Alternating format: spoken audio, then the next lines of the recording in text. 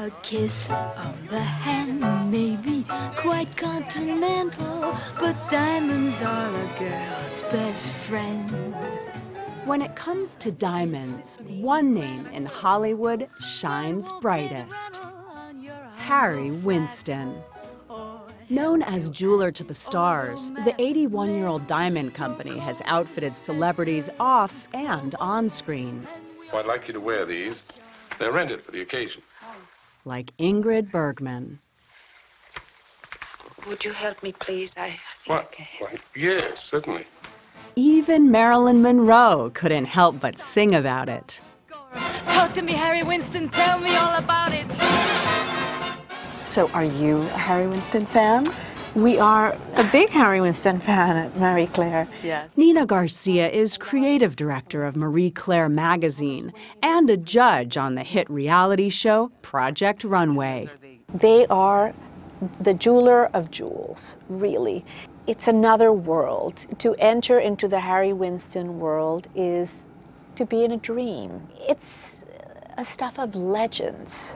And so, for every Oscar night, Harry Winston loans out some of its finest pieces to nominees, presenters, and Hollywood legends.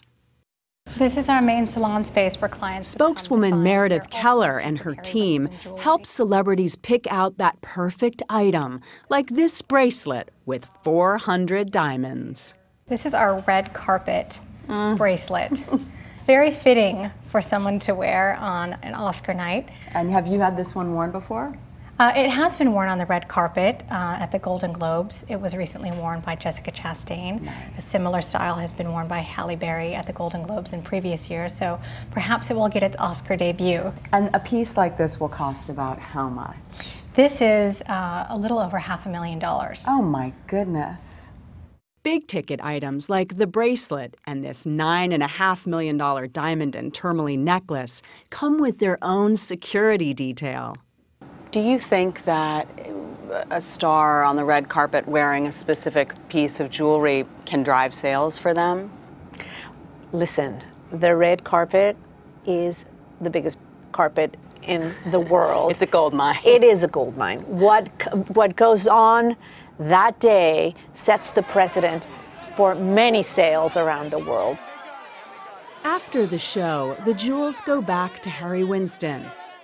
But in 1994, Sharon Stone claimed the diamond necklace she wore while promoting a film was actually a gift from the jeweler. The dispute was settled out of court. Harry Winston got the necklace back. Harry Winston, the man, was the son of a California jewelry store owner.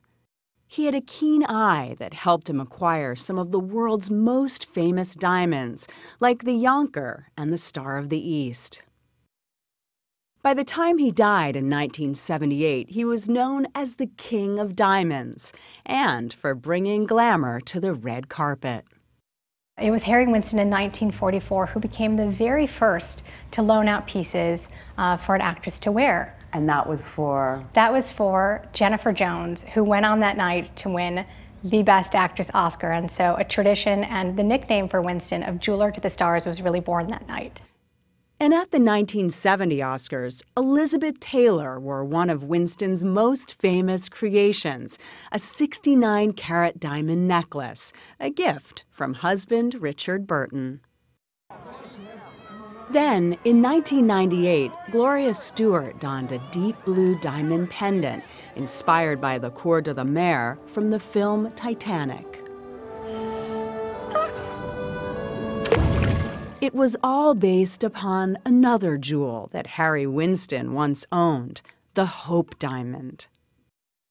He donated it to the Smithsonian Institution in 1958, sending it in the mail. As for who we'll see tonight on the red carpet glittering at Harry Winston, that's a secret. But what we do know is that rocks like these can make anyone feel like a star.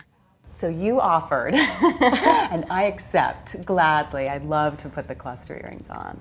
Oh, wow. Oh, my goodness. I can see why if someone just put these on, they would just say, that's it, I'm done. I don't need anything else. I'm not even going to wear a dress. If you're at the Oscars and you're on the red carpet and you're wearing Harry Winston, what does that mean? You are amongst a group of elite Hollywood actresses that have worn Harry Winston. You've reached the creme de la creme. It doesn't get any better than that. You have arrived. You have arrived. Best friend.